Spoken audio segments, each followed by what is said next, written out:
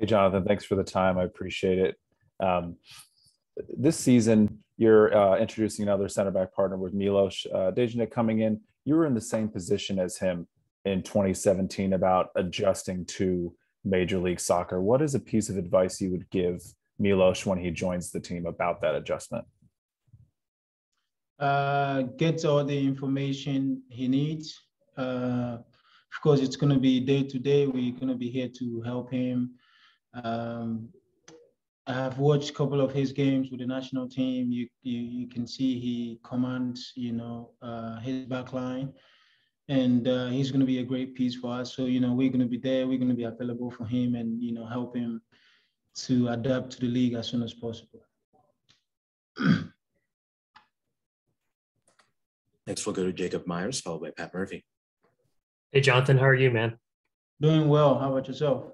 I'm doing pretty well. I think when we last talked, you said you and your wife wanted to travel the country. Did you get to do that at all? Oh, so because the national team call-up came, we couldn't do that, but we still have that on our list, and we will do it whenever we get the chance. Yeah, good.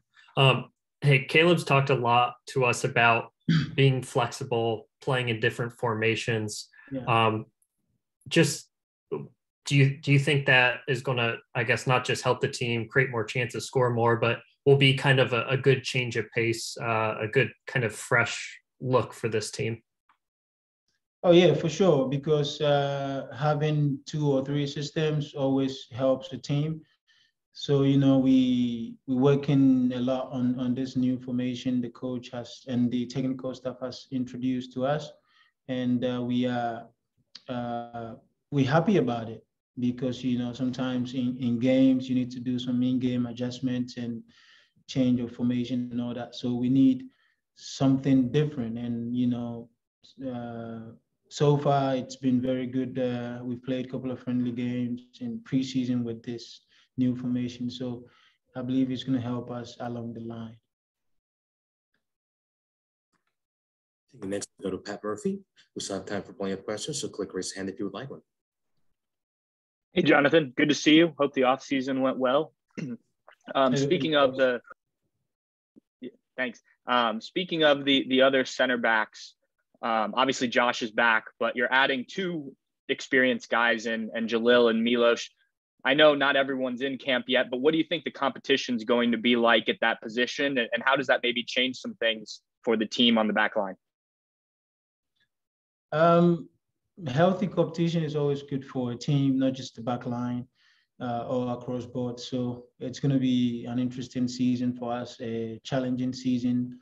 And, like I said, good competition is always good for the team. So they know the game already, but, they need to also know this club, know what the team is about, and, do their best for the team. So these type of competitions are always welcome, and, we need to embrace it and help each other grow. Thank you, Jonathan. Next, we'll go to Tyler Fisher of Prost America, followed by Jacob Myers. Jonah, first of all, thank you so much for taking the time out today. Looking kind of ahead to the Carolina Challenge Cup. Ultimately, you guys have dominated ever since you joined. Looking at this year, is that kind of the same mindset? I know Porter said he's looking at it like a tournament. Wanted to know what your thoughts are since you've been through a couple of these already. Yeah. It's, we're still in the preseason phase, but at the same time, playing against MLS clubs and USL clubs, the competition is always tough.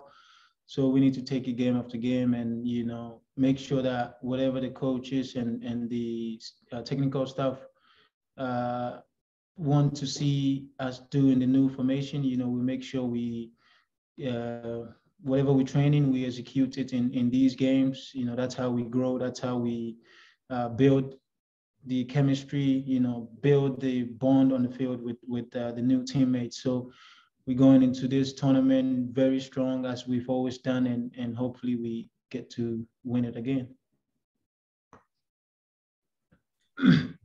Our next question will go to Jacob Myers, and if you would like a question after that, click raise hand. Jonathan, I wanted to kind of know about your, if any, pre-existing relationship with Yaya Boa, and if you kind of pitched him on this team. He kind of alluded to it, so I'm curious what your pitch was. I've known Yao for quite some time now. I actually met him when he was a teenager, maybe, in the Right to Dream Academy in Ghana. And then a couple of years later, we met in the national team. So I've been watching most of his games wherever he plays. And so September call up, I went then and he was talking to me about his team and all that. So I also started talking to him about what we are doing with our club, you know, building a new training facility where it's not just me saying it, but it's one of the best in the world. I told him about that. I told him, hey, we built a new stadium as well. And I was like, hey, you know, it would be great for you to kind of like come into this league. And then he was like, man, you know, I really want to experience that one day. So we left national team, we went back to our clubs, and then Columbus actually started working on him. They said, hey, do you know this guy? And I'm like, yeah, I know him. I played with him in the national team. I've known him for some time now. So I was glad that Columbus actually contacted him to bring him on board, and then now it's a reality. So happy to have him here, and you know, hopefully he gets going as soon as possible. And what kind of player can fans expect of him? I don't want to say much, but you guys need to expect a lot of quality plays from him. I don't want to put a lot of, you know, expectations on his shoulders already. He's just, you know, here to help the team any way possible. So great left foot. You know, he gets a couple of goals, provides a couple of assists. So I'm just going to let him do the talking on the field. Thank you, Jonathan. And final question goes to Pat Murphy.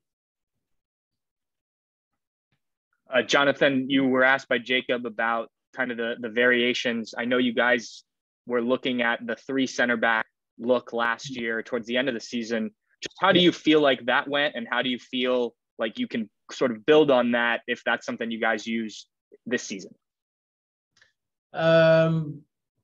That formation is very flexible, and of course we always work on it before we use it in games. So that is one of the systems the coaches and the technical staff looking at.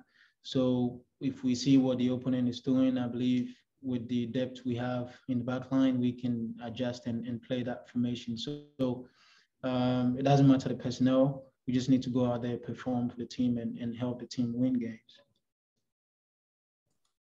Thank you, Jonathan. This concludes the segment with Captain Jonathan Mensah.